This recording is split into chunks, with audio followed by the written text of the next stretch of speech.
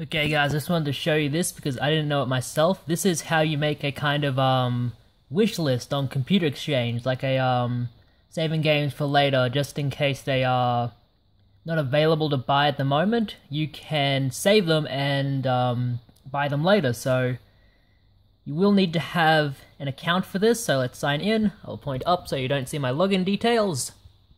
You can look at my kitchen while that's happening. I have work clothes and big ass thing of nachos. Okay, we are logged in.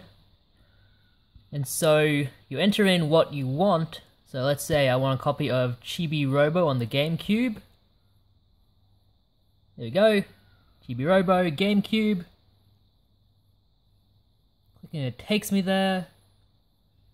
So right now, this is the Australian website. They're not super big in Australia just yet, so I am waiting for a copy of Chibi Robo to become available. And what I used to do is I had a giant folder full of just links to different games, but what you can do, if you have an account, you can click this heart here.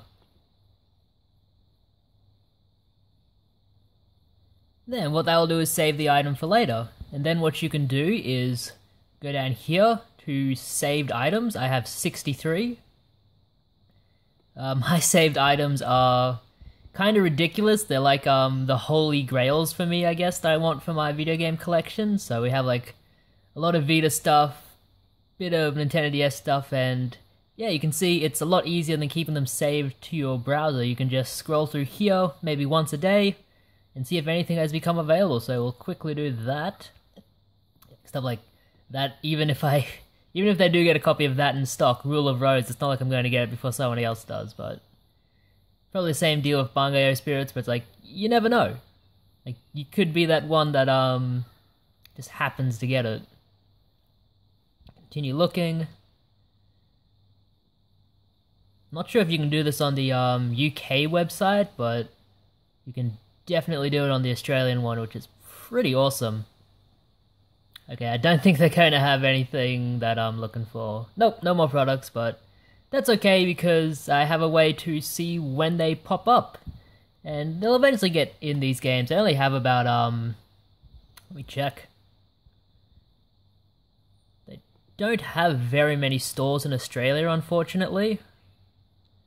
They have 1, 2, 3, 4, 5, 6, 7, 8, 9, 10, 11, 12, 13, 14, 15...